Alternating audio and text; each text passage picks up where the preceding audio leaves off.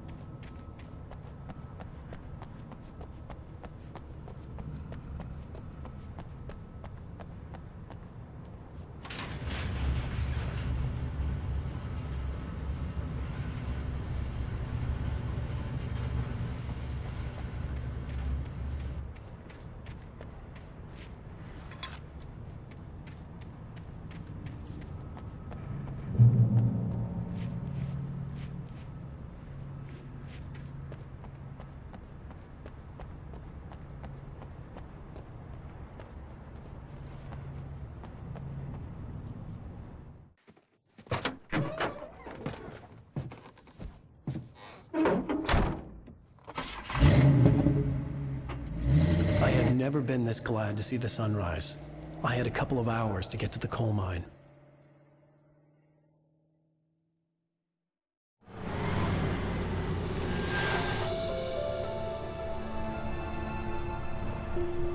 The coal mine wasn't far now.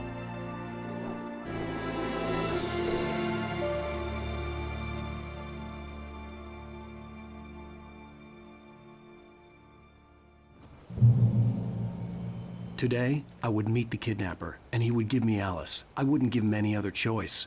A drowning man will clutch at a straw.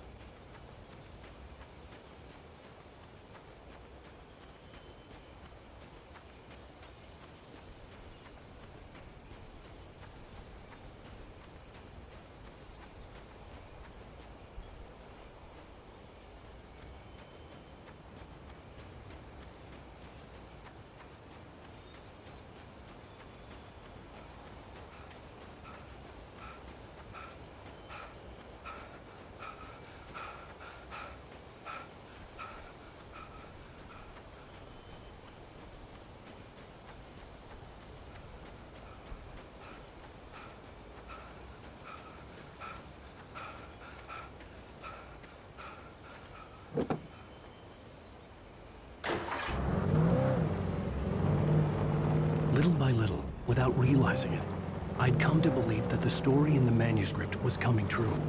The current of its narrative had taken me deeper and deeper into dark waters. Alice had been taken from me. Barry was probably in jail. I was a fugitive from the FBI. The whole world taken over by the Dark Presence was trying to destroy me. It all felt real, but it matched a textbook case of insanity.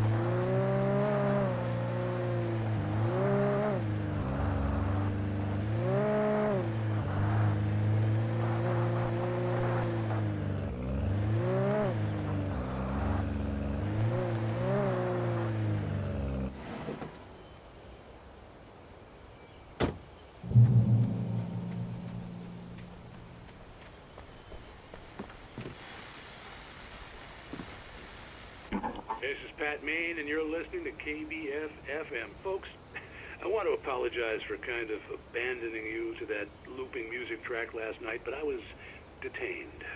You see, I encountered a big-shot G-man with an itchy trigger finger who could use a lesson in manners and a boot in the ass, not necessarily in that order either. Now, folks, I know I'm not being very informative here, and I apologize for that. I really should just keep quiet, but I'm just so peeved right now, because some people just shouldn't be carrying badges. And I'm just glad that our Sheriff Breaker was there to straighten things out. And if someone I met last night is listening, let me just say, I'm sorry if my mouth got you in trouble. I'm pretty sure you're not the bad guy here. Godspeed, son. I hope you know what you're doing. Now, on a lighter note, I'll be talking to Dr. Nelson all morning. But first, a little music.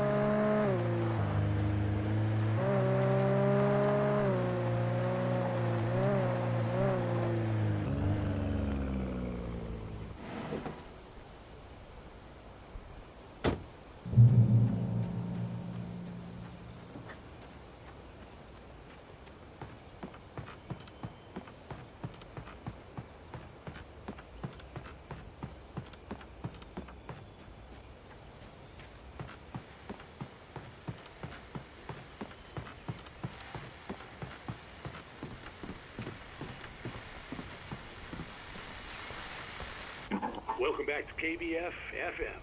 Hope you enjoyed that tune. Now, Doc, you were talking about life and finding that special someone, that soulmate. Well, you were talking about that. I was saying I don't buy it. Well, see, to me, that's strange, because I always pegged you as a hopeless romantic. You got me there, Pat.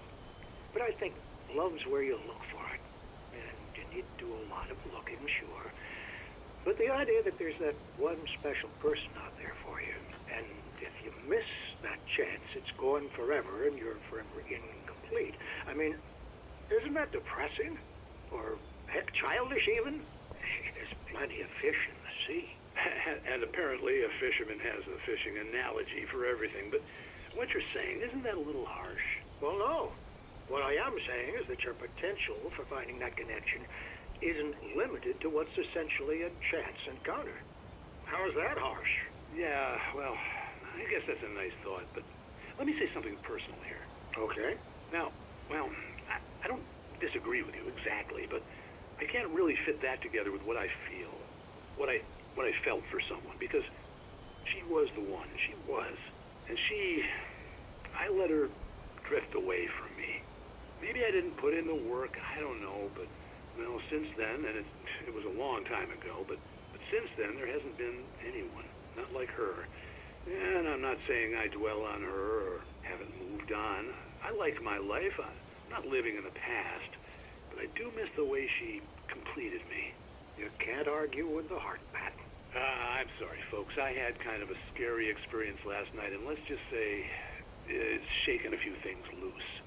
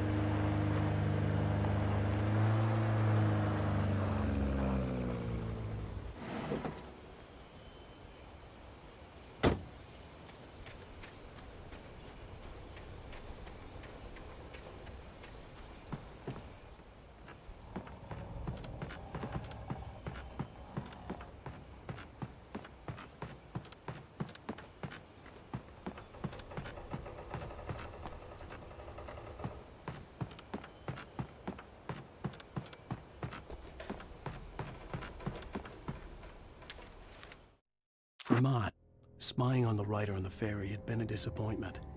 His boss had made Wake out to be something special, but Mott hadn't been impressed. He'd gotten a good long look at the wife, though, and he liked what he saw. Mott had fantasized about goading Wake into a fight, but it hadn't happened. Still, he'd get his chance to see if the writer had anything in him. He'd been promised as much.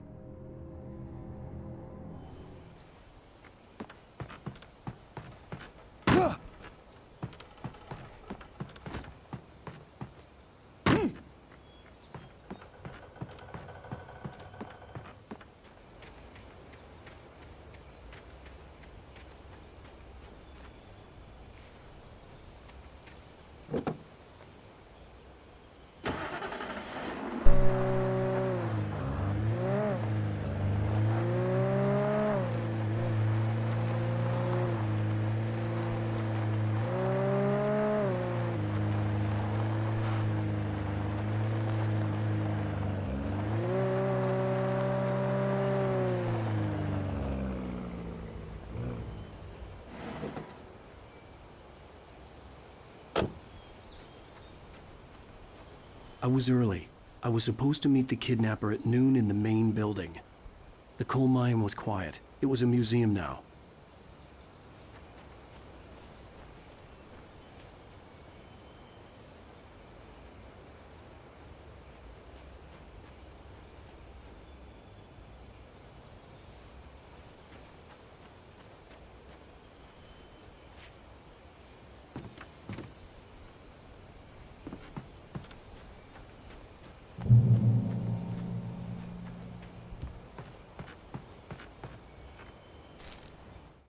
With Nightingale gone and the night wind blowing in through the broken studio window, Maine stared at Sarah.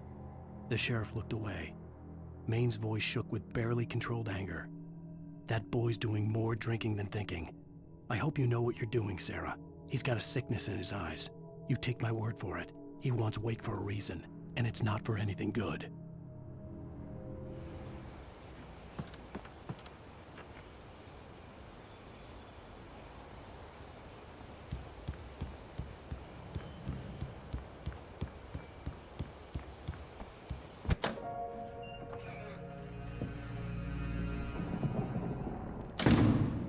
I didn't want to go outside. Cops had to be looking for me.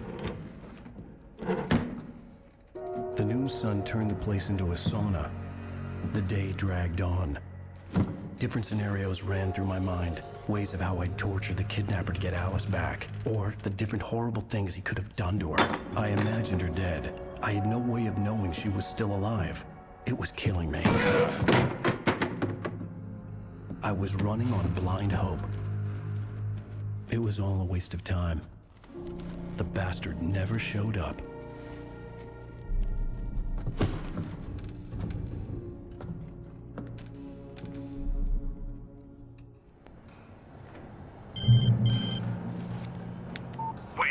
Where the hell are you? Change of plans.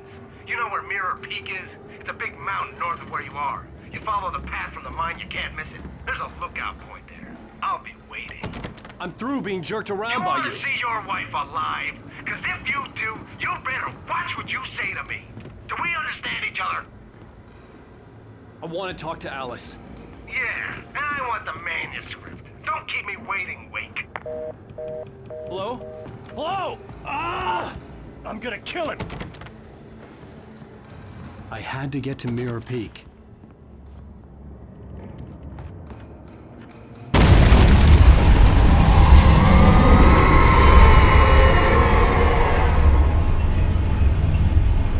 It was close. Maybe closer than ever before.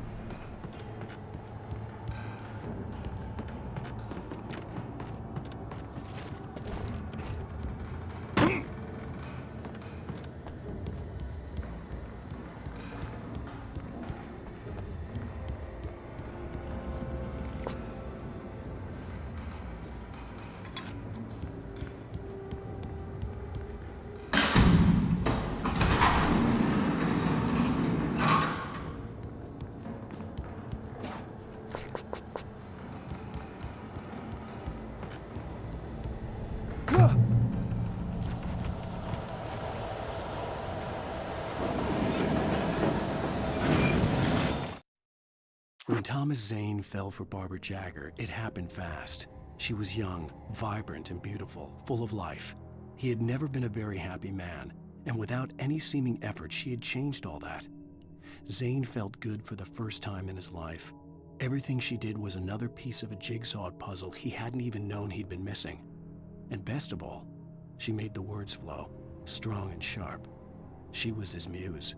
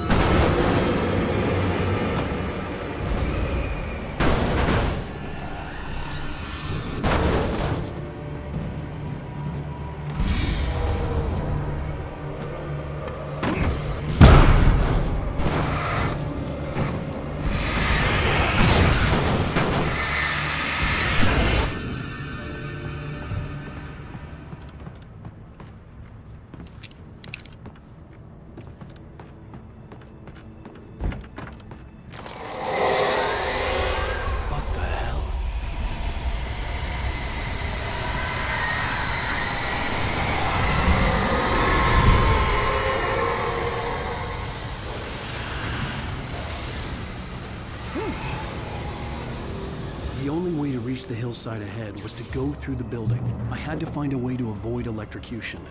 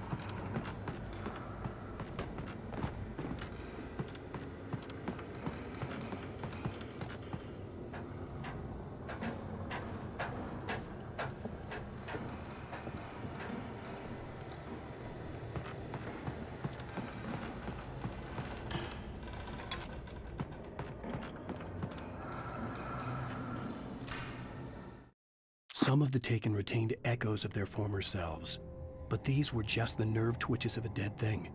Nothing remained but a shell covered and filled with darkness. In most cases, these puppets were enough for the purposes of the Dark Presence. But for anything more elaborate, as with the writer, it was different. It needed his mind. And so rather than taking him over completely, it merely touched him.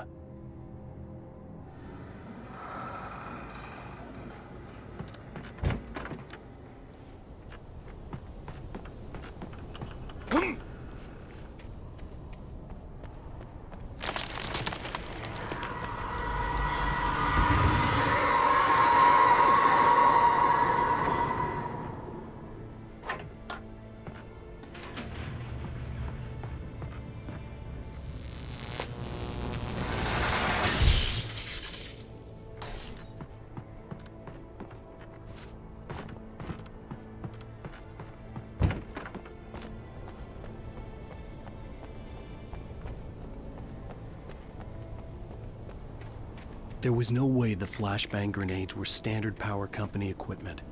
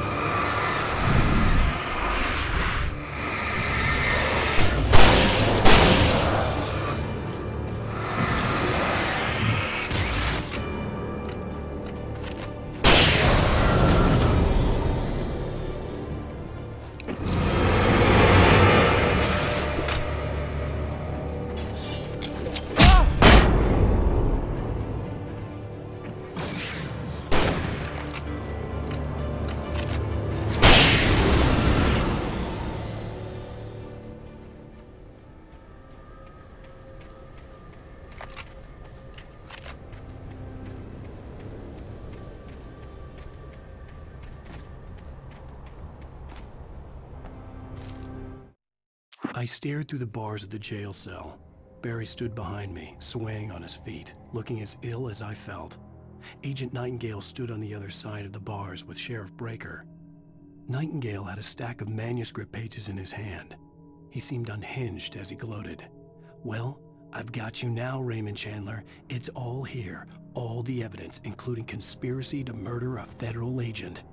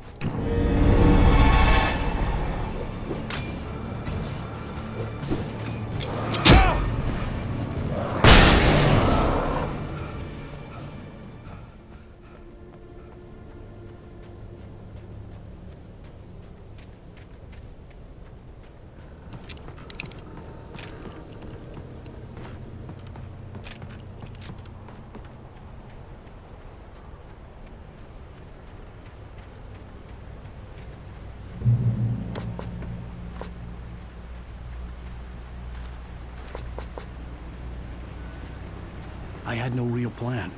I was going to give the kidnapper all the manuscript pages I had for Alice. If that wasn't enough, I'd hold him at gunpoint and make him talk.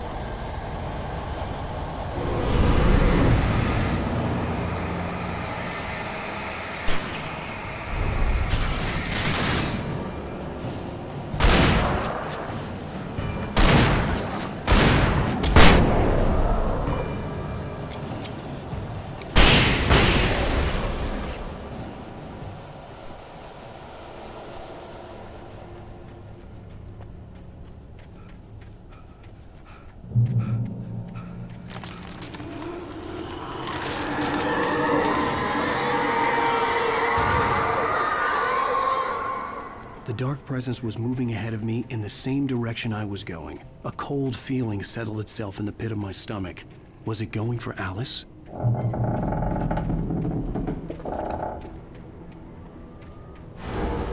The graveyard shift may cause cancer.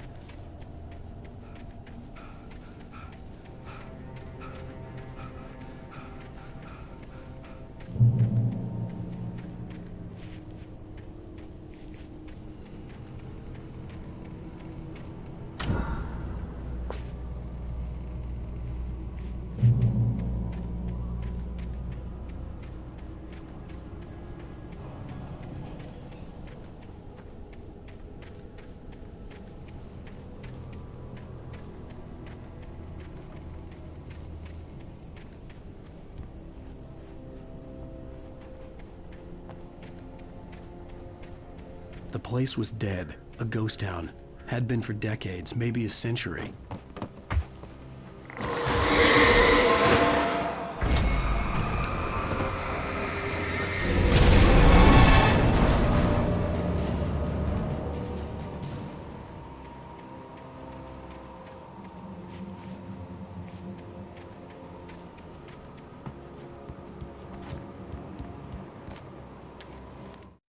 Things were never as simple in real life as in fiction. I had lost count of the times I had wished there'd be a clear reason for my writer's block. Something to fight, something to lash out on. There wasn't. I was filled with doubt. I was nothing like the hero in my books. Alex Casey had gone through his life with single-minded determination, never wavering from his goal. Even now, I was angry at myself, angry at Alice, angry at Barry.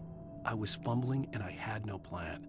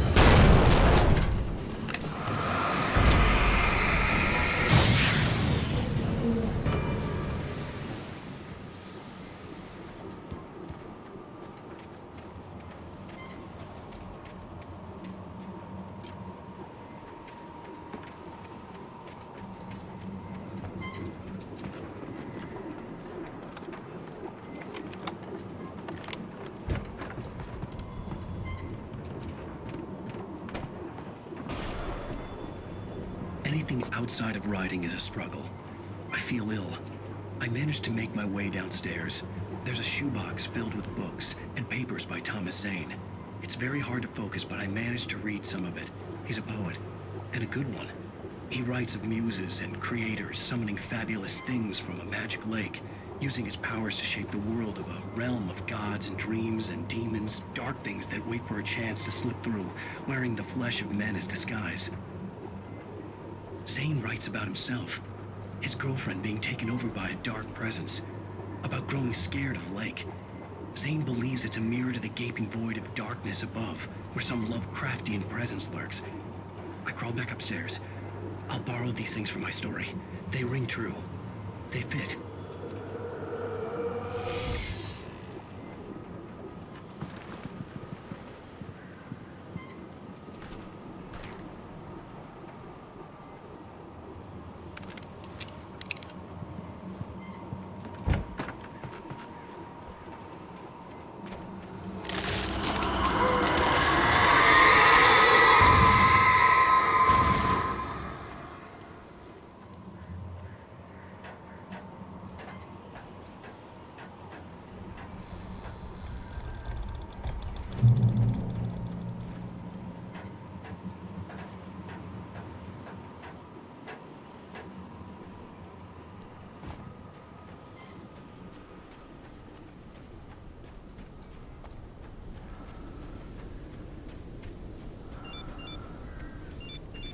The kidnapper had sent me a text.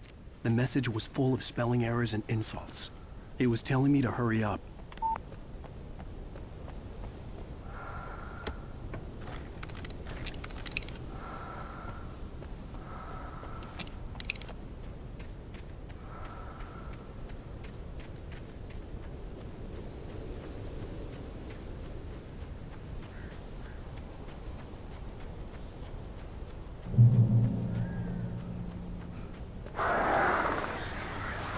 Birds.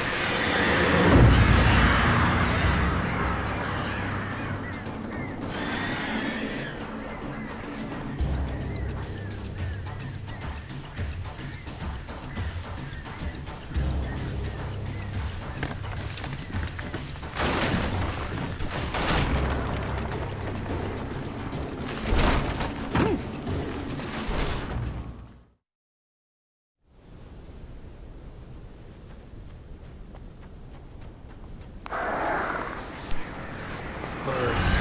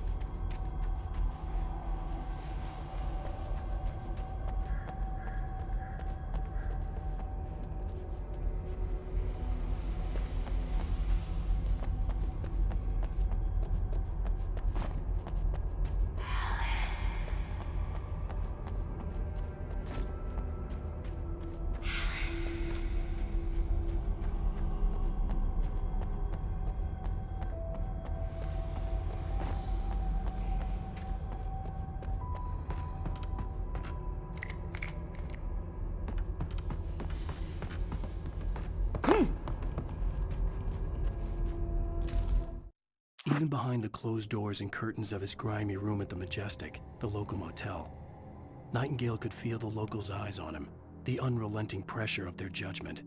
He forced it out of his mind. For all he knew, they could all be under Wake's spell already. You do what you have to do to get the job done. He took comfort from the bottle in his hand. Please, he thought, just let me get through this.